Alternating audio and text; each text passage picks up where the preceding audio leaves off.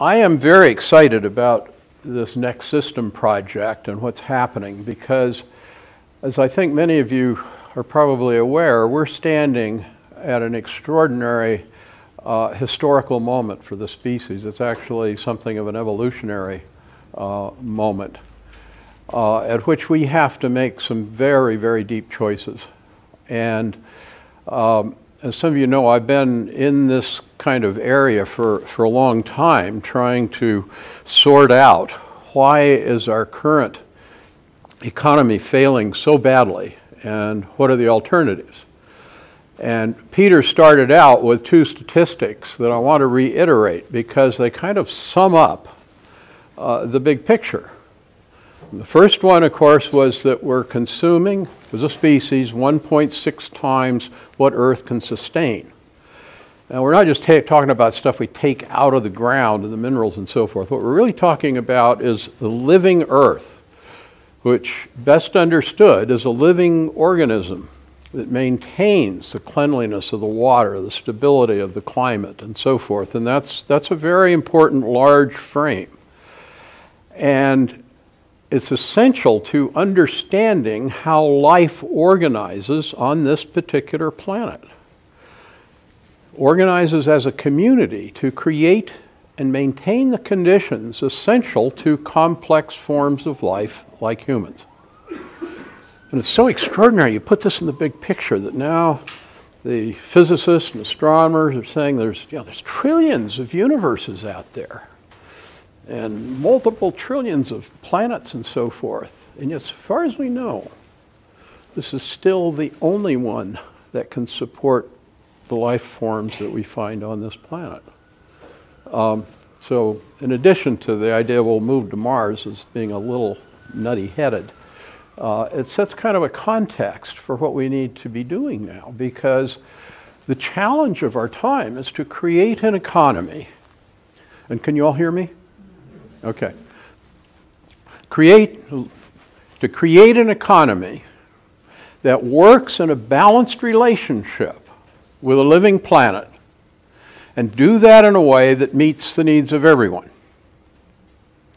So right now we know we're way into overshoot in terms of the demands as humans are putting on the planet. And then we hit this other statistic of 62 people. 6'2". Just about the number of people we got in this room. Own as much wealth as half of humanity. Now, when you get into the question of how much inequality is too much, I think we could all agree that's probably too much. I mean, it's obscene beyond imagination, to put it bluntly. Now, it's not just a matter of being fair, but it's a matter of recognizing that if we don't bring ourselves into balance with the living Earth, and we don't learn how to do that in a way that meets the essential needs of everyone, we're finished.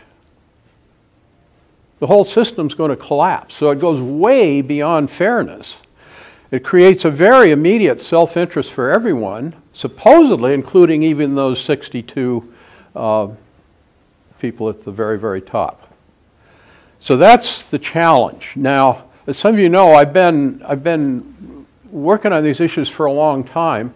Last year just came out with the 20th anniversary edition of When Corporations Rule the World, as well as the book Change the Story, Change the Future, which is my kind of current look into the future.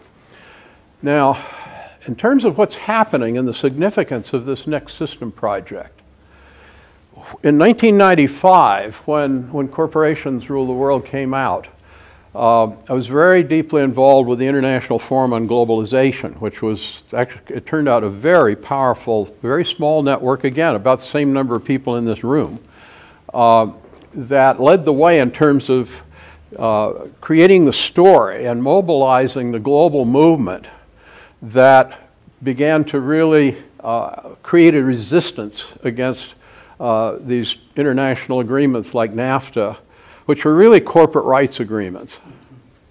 And we may say a little bit more about that. But it was we were beginning to wake up to the fact that in the United States, we had a strong middle class coming out of World War II. And then as we got into the 70s and on into the 80s, increasingly, inequality was growing, the middle class was shrinking. We were getting into more and more awareness of environmental problems. And so in 1995, we were mainly focused on creating resistance against this process of concentrations of corporate power, detached from community and from the needs of real people. So that was one historic moment. Now, many of us at that time knew that it was essential that we not just resist, but we actually had to have in mind an alternative. There had to be a positive vision, and that's why some of us were involved, and the Pinchos were also involved in this in founding Yes Magazine, to tell the stories of people who are talking about deep change. Now, at that time, those of us trying to look systemically at the alternative were quite few. This was a very, very scattered movement. And what I sense at this particular moment is that is really coming into vogue. And this Next System project and the teach-ins all around the country, which are not just taking one group of people around the country, one group of experts, but which are bringing out people have been working on these issues in many different places, and I've been looking at some of the videos, and it's just extraordinary to see all of these people who are underlying thinking from a similar set of principles to create the framework of a fundamental new system. Now, part of understanding this is recognizing that we're dealing with a system in place that is not just broken. It is a failed system, in a sense. But as Peter pointed out in the very beginning of this session, in some ways it's a system that works perfectly in doing what it is designed to do. Now, I find this a really interesting kind of mental exercise. You look at the system as it is, and how it's designed with increasingly the economy controlled, the means of living controlled by global corporations. And you start out, you get the smaller corporations, which to me they're best understood as legally protected pools of money seeking to grow themselves. And you got one pool of money is then owned by another pool of money, and then that's owned by another pool of money, and another pool of money. And the humans who are making decisions at the top in terms of the big Wall Street equity funds and so forth, they're just working for these pools of money, and they're evaluated solely on how fast those pools of money grow. Now you got to say, is this a sensible system? If you wanted to create a world that meets everyone's needs in a balanced relationship with a living planet. What do you think? Now, obviously, there is no way that system can get to where you want to get. But if your goal is to create a system that concentrates power without accountability and in the process turns living Earth into a dead rock, you got any ideas on how to improve that system? I haven't been able to think of any, but it's an interesting exercise. But it helps get you into the mental state of, so if I wanted a different outcome. I want to bring us humans into balance with a living Earth, the living community of life, that has been for billions of years self-organizing.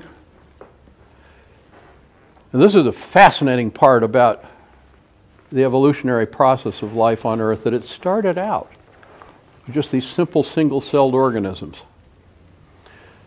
And they somehow were self-organizing along with the geological processes of Earth to change the chemical composition of the atmosphere, change the chemical composition of the oceans, create the climatic patterns, ultimately creating the soils and so forth, and creating all of these characteristics from which life sprang forth, and then continued to evolve through self-organizing processes until we humans came forward and declared ourselves Earth's most intelligent species.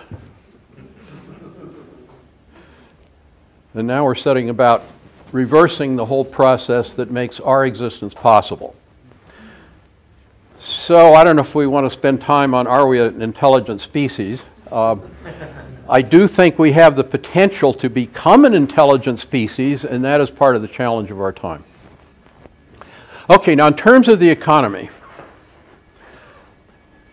a long time ago, I had a Filipino economist when I was living in the Philippines. I asked him, his name was Sixto Rojas, I said, Sixto, why is it that economists so often come up with the wrong solutions? He says, oh, that's simple. He says, when you're creating an economics, the framework, the intellectual framework, you've got a choice. You can either organize around the firm, or you can organize around the household. And it's very different, because if it's just the firm, then it's about maximizing profit. If it's organizing around the household, it's about making a living. Well, that's interesting. Now, what we have done, the community is simply an aggregation of households from this perspective. And what we've done is, choosing the firm, we've now graduated into global corporations, which I noted, the pools of money, owned by pools of money, owned by pools of money. And we have created, changing the rules, partly through these trade agreements, so that these corporations have more rights than the communities that we depend on to organize in to create our living. Now, I'm trying to summarize a lot of stuff very quickly. It's actually all very straightforward, and I see you nodding your heads, because most of what I'm talking about is absolutely straightforward. It is dead simple. You all absolutely know it, except it's not what you normally hear. Now, if we're going to have a rational economy, we need to organize like the way life organizes. Life organizes around bioregions. Bioregional systems. Those bioregional systems are essentially self-reliant. They organize around the locally available resources, the locally available water, minerals, sunlight, energy, etc., to continuously maintain the conditions needed by all the members of the community, all the different organisms that are part of it. And we're sort of taught about a biology of competition and survival of the fittest and so forth. What we rarely are taught about is how, well, at a deeper level, is this process of cooperation. And we have only the vaguest ideas of how it works, but it does work ultimately to create this extraordinary system. Just to get the idea in terms of how life organizes, you think about your own body. Now, each of us, our body is comprised of tens of trillions of individual decision-making cells. Now, somehow, all of those are working together, making decisions and so forth, all in those individual cells. The nervous system has something to do with it, but very little. Most of the cells are somehow communicating with each other. They're maintaining constant exchanges of energy, water, nutrients, information, to maintain the physical structure in which my consciousness is lodged. Wow, that's kind of breathtaking when you think about it. We got no idea how it works. Well, I got some idea, but it is still so far beyond our understanding. Now, what we have to do is create an economy which organizes the way life organizes, so that we're each of us involved in participating in the work that is necessary to maintain the system in balance with Earth. And the only way that one can imagine doing this in a way that works for the whole planet is each community within its basic boundaries, and this is not closed boundaries because life is constantly interacting, but it still has the integrity, organizing within those boundaries to meet its own needs. And it's fascinating to me because back when I studied market economics, before it was taught as ideology, discussions of the market economy sounded awfully much like the way life organized. If you go back and read Adam Smith, he was talking about one-person firms. And he was, I mean, the kind of firms you were talking about in the cooperatives, they're a little big for Adam Smith, but the basic idea that these are place-based enterprises owned by the people who work in them and who depend on them, who have an interest in their long-time future, and who live in the community where they all share the benefits of everyone doing well and being concerned with each other, taking care of each other, maintaining the infrastructure they need together, the educational systems, the health systems, and so forth. Now, the interesting thing, once you get into higher level, once you go back and really examine David Ricardo and the basic foundations of trade theory, you also find that is also consistent with a picture of, fundamental principles of trade theory say that ownership needs to be national. The trade needs to be balanced between countries. That wealth, economic power, the market allocates efficiently, does a terrific job of allocating efficiently if there's an equitable distribution of economic power. The thing that baffles me with economists is all of these things are actually fundamental to market theory if you're dealing with the real theory and not the ideology. Markets for certain functions are an ideal form. Okay, now I'll just drop another idea on you, and then I think we want to move to discussion. Several people have mentioned capitalism. We don't often refer to socialism. Bernie's very open about that. But we get stuck in these labels. We get stuck in it's, I've given my talks on corporate rule and had somebody raise their hand and say, but you didn't talk about capitalism. What the hell did you think I was talking about? Just how do you define capitalism? Now that's important because in fact, if you take a literal definition of capitalism, it simply is a system in which power resides with the people who own the means of production. Now you can organize that in various ways, like you can organize it as a cooperative, you can organize it as all single-person firms, or you can organize it so that the ownership is all concentrated essentially in global financial markets that have absolutely no connection to any community. In a way, you could call any of those capitalism, and if you're favorable to capitalism, you usually describe your version of it in one that sounds like a bunch of local businesses. If you're against it, you'll describe it as a bunch of global financial markets and corporations, but either way, we have no idea what we're talking about unless we actually get down to describe the system. Now, it's interesting, I've been thinking about it. Both capitalism and socialism have their authoritarian forms, obviously on the socialist side where it's all a centralized authoritarian government, or on the capitalist side where it's essentially authoritarian corporations and detached and unaccountable financial markets. But people who use the term socialism have the same thing. Are they talking about a centralized Soviet state with authoritarian control of everything?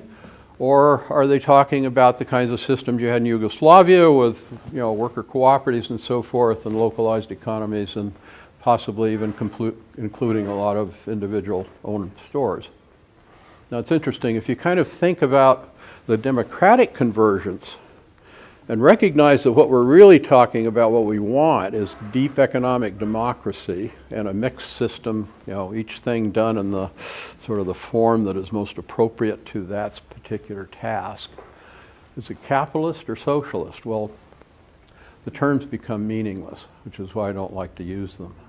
But what we're talking about is a system organized around the principles of life that are local, that involve with the firm, working with the Business Alliance for Local Living Economies, which I was part of founding and developing. Judy Wicks, who was one of the founders, talked about the living return, which I think is a beautiful frame for thinking about the businesses that we need to create. A living return sort of sounds like a triple bottom line, but it's not. It's a much deeper concept. It's not just that you should have good environmental and social outcomes, but it is if you are an entrepreneur, investor in your community, and that would include the owners of the co-op, your return on your investment, which is both a financial investment and an investment of your soul and your life energy and so forth, then you are not only getting a modest financial return to meet your needs for money for the things we have to buy, but you're also getting a return in terms of the benefits of living in a healthy community with a healthy natural environment. So that is a living return. So to me, the goal we're looking for is a global system of local, bioregionally defined economies that share participation in the ownership of real assets. And here the question of the difference between just pure financial assets, which is nothing but money. It's just a number, and real wealth, which is the essentials of living. So this, I think I want to move into a discussion session if we still got time for that, and we'll see where you want to take this. Obviously, this is a huge topic, and we could take it in many, many different directions, go on for hours. But I'd like to see what you're picking up on, and either ideas you want to contribute or things that you would like me to clarify. Are you going to be the moderator, or? Sure, well, just anyone who wants to ask David a question, raise your hand, and all I ask is to speak loudly. It's going to be difficult given the configuration, so just please speak up. But maybe raise your hand and we'll go from there. If you have a question. Yeah. For economic structures going beyond the firm or co-ops and of different sorts, is it necessary to have a currency and a banking system? Or, I mean, what are your ideas for improving the operation between all the firms? Interesting, yeah. Okay, right. Yeah, I had planned to say more about money, but it's always a matter of time. David, do you want to? Sure. Oh, no, it's fine. Thanks.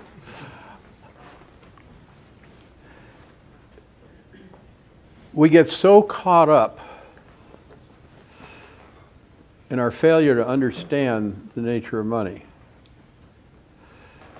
Now, even the term that, we were using the term capital earlier, and there's a question, well, what do you refer to as capital, or what do you find as assets, and it's the financial value or the total of financial assets. The term capital is one of the major reasons that we seem to be unable to have an intelligent conversation about the economy.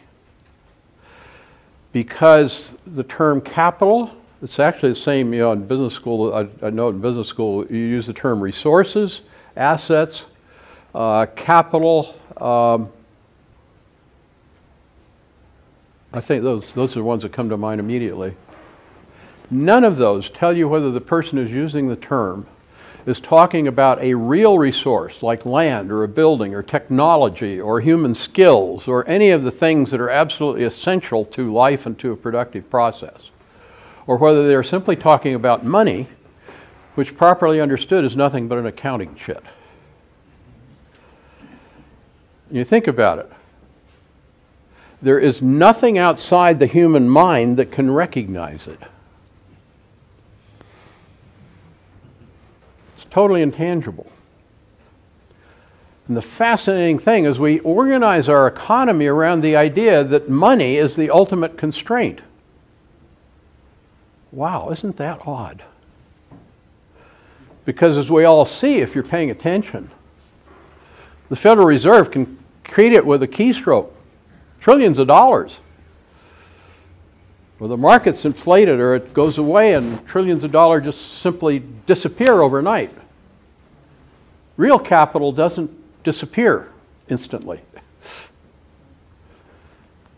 The fascinating thing about an economy, you have a financial crash and the economy comes to a stop. Now you got all the same people, the same skills, you got the same building, you got the same technology, you got the same needs. You have everything except somehow these numbers flowing around on computers stop flowing and the whole thing stops. Now, that is part of a process of reducing the whole of society into a condition of slavery. You know, there's different levels of slavery. Some is more tolerable than others, but it is essentially different forms of involuntary servitude. And the kind of situation we're in currently, where people are desperate for any kind of job to get any kind of money that they can get because it's essential to get their food and water to live and a place to put over their head. All to get money to be able to have access to the real assets that corporations increasingly own. I'm kind of backing into some of these subjects, so it may not be as clear as I would like what I'm saying here, but this comes out of the experience working overseas in international development. We're told by the World Bank that well, actually, I'm kind of going all around your question. We're told by the World Bank and IMF that the market system, capitalism, is eliminating global poverty. Now, if you go back and take that apart, the development process, the movement of capitalism or corporate control into the economies of poor countries was a process of pushing people off the land, the means by which they created their livelihood without money, but many of them live quite well in terms of a healthy diet and healthy families and strong communities and secure shelter and all that sort of thing, but they had no money. Well, some people claim they really weren't poor until development pushed them off of the farm into the factories, into the itinerant agricultural workforce, and left them dependent on money. And then the World Bank comes and say, look at this, see, we're ending poverty. We've got people now earning more than $1.50 a day, so they're better off. You begin to get into this framework and you see what's happening in terms of the whole global system.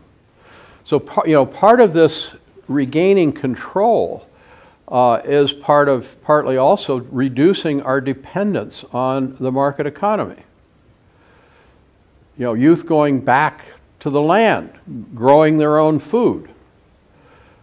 Young couples going back and taking care of their own children, cooking our own meals, things that we do as a family to reduce our dependence on money. Anyhow, there's so many dimensions to this, and we could go on and talk about the whole banking system and so forth, but I think we need to touch some other topics. So in terms of timeline of creating the new system, I feel like it is happening all over the world. There's things sprouting up everywhere, and the social media is possibly happening faster. Yeah. But I'm afraid it's not going to happen fast enough. I am too. To save us and the planet. And so my question is, what leverage points do you see that are higher up in the system that we can kind of target to try and make it all happen faster? The critical thing, the critical starting point to me is the story.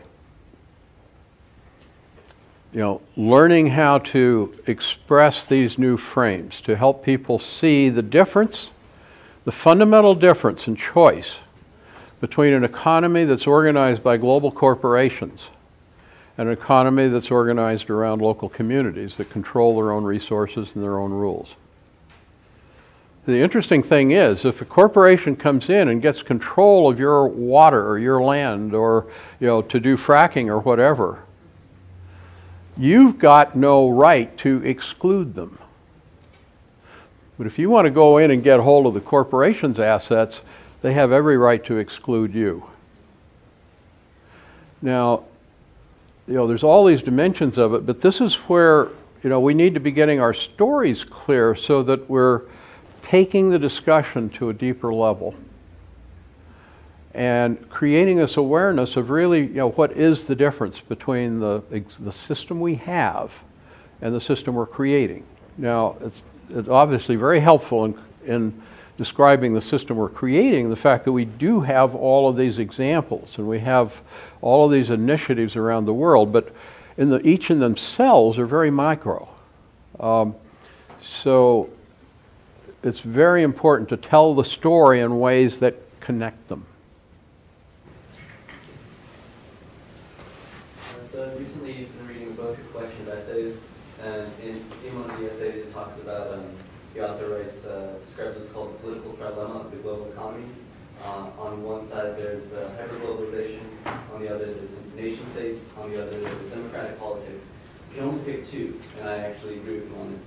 But if you pick hyperglobalization and the nation state, then you get freedom's golden straitjacket, which is kind of like pushing economies down. And then if you get nation states and democratic politics, you get Bretton Woods Compromise. And if you get hyperglobalization and democratic politics, you get global governance. So it looks like you're leaning towards global governance with the bi-regionally based systems of like locally based globalized systems. How do we get out of the nation state structure if you agree with it that currently exists? What the author of that has very cleverly avoided is any system that is really democratic and locally rooted. The